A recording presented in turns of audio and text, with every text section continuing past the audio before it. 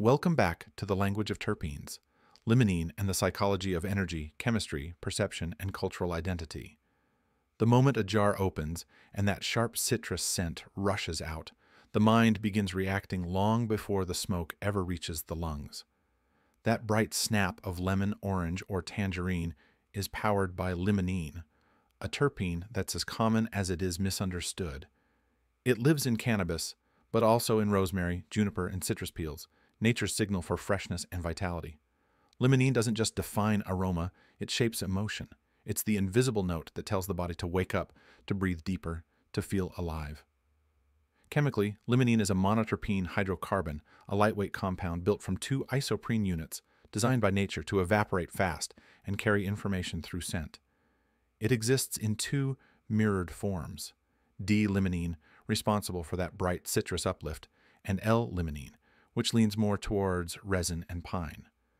Cannabis tends to favor the D form, the same molecule that makes a lemon smell ripe and clean.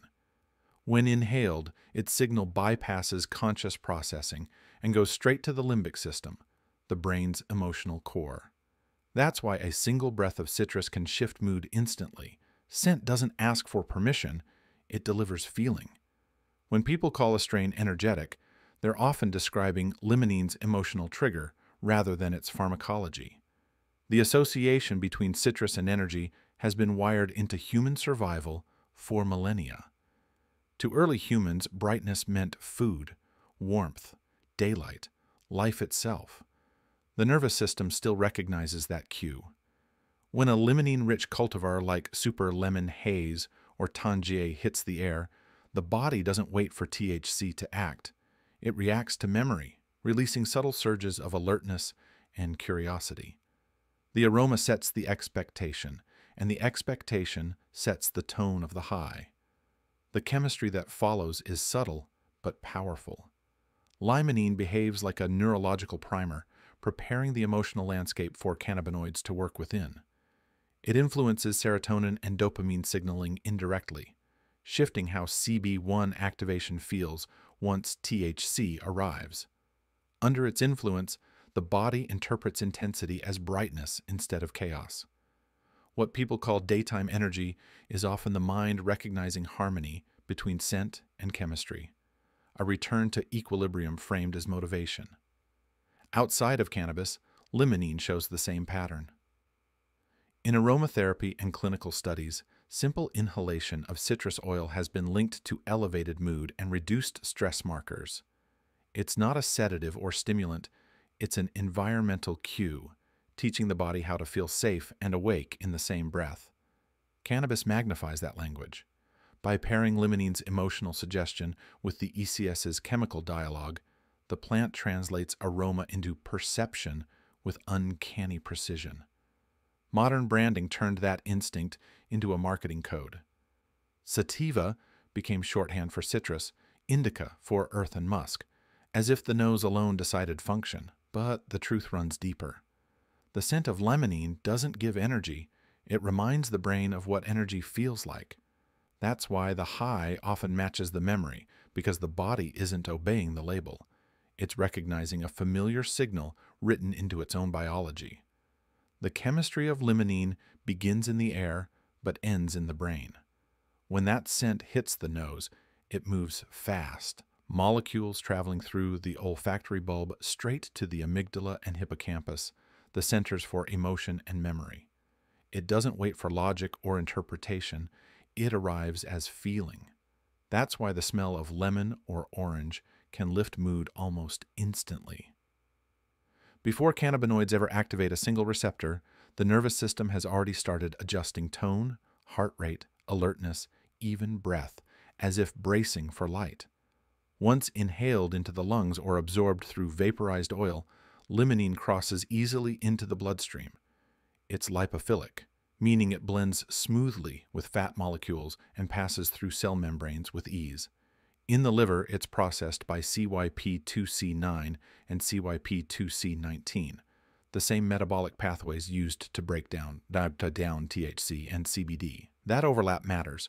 When limonene enters the system first, it can subtly alter the timing of cannabinoid metabolism, sometimes extending the onset, sometimes quickening it, depending on each person's enzyme activity and physiology. The result is one of the most personal experiences in cannabis. The same flower that feels clean and focused for one person might hit another like a rush of static.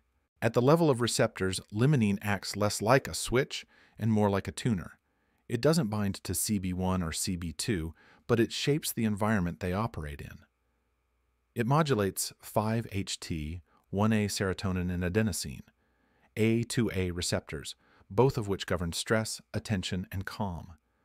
When limonene nudges these systems, the brain becomes more receptive to cannabinoids without amplifying their intensity. This is why a limonene-rich cultivar can feel lighter even with the same THC percentage as a heavier, myrcene-dominant one. The body isn't just processing cannabinoids, it's processing the emotional context they arrive in. The endocannabinoid system responds in kind. CB1 activation in the brain can express as calm, stimulation, or introspection, depending on surrounding neurotransmitter tone.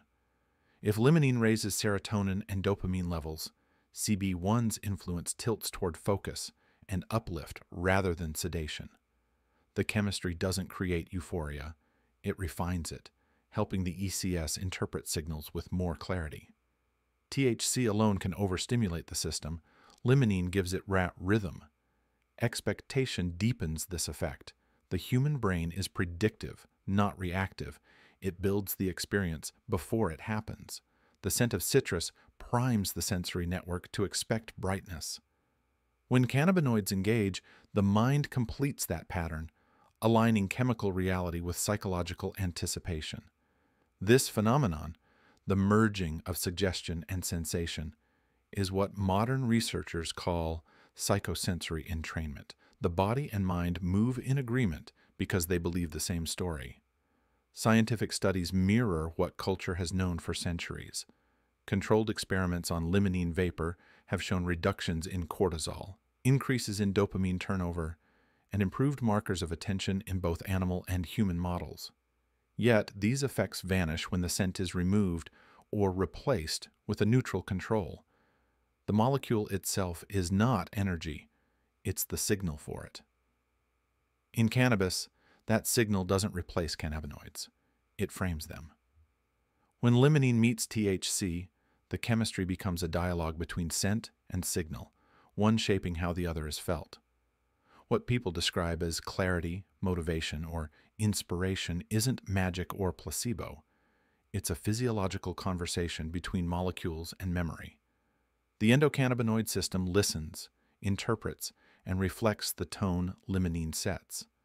That's why some highs feel like sunrise and others like fog. The plant speaks in chemistry, but perception translates it into emotion. Limonene simply reminds the system what light feels like. What limonene teaches us is simple but profound. Cannabis is not a single-note experience. It's a language written in chemistry, translated by the senses, and remembered by the mind. That burst of citrus is more than aroma. It's communication between biology and emotion, a message from nature reminding the body how to feel alive. Energy doesn't come from the molecule, it comes from recognition. When limonene enters the air, it doesn't give the body something new. It wakes up something that was already there. This is what separates awareness from assumption. The cannabis industry trained us to believe in labels, indica, sativa, hybrid, as if feeling could be predicted by a word or a number. But limonene shows that perception isn't measured by potency. It's sculpted by chemistry and context. The same percentage on a label can tell two completely different stories depending on how the body listens. Education is what bridges that gap. It's what takes cannabis from a commodity back to a craft, and from a product back to a plant. To everyone who's walked this far with me, thank you. Every conversation, every share, and every moment spent learning keeps this mission alive. The goal was never to sell belief. It's to restore understanding. When people learn how cannabis truly interacts with their biology, they stop chasing labels and start building relationships with the plant. That's where progress begins. Not in numbers, but in nuance. If you found value in this, know that you're part of something bigger than a series. You're helping rebuild cannabis literacy, one honest conversation at a time. Keep questioning, keep observing, and most of all, keep learning. The truth of cannabis isn't found in the loudest claim. It's found in the quiet moment between breath and awareness, where chemistry meets memory and becomes understanding. This content is intended solely for educational and informational purposes. It does not offer medical advice, diagnosis, or recommendations for consumption. Everyone's response to cannabis varies based on biology, environment, and tolerance. Always follow the cannabis laws and regulations where you live and consume responsibly. Scent is memory, memory is chemistry, and understanding, that's the real high. Thank you for watching, for learning, and for being part of this journey. Until next time, stay curious, stay grounded, and keep breaking the myths.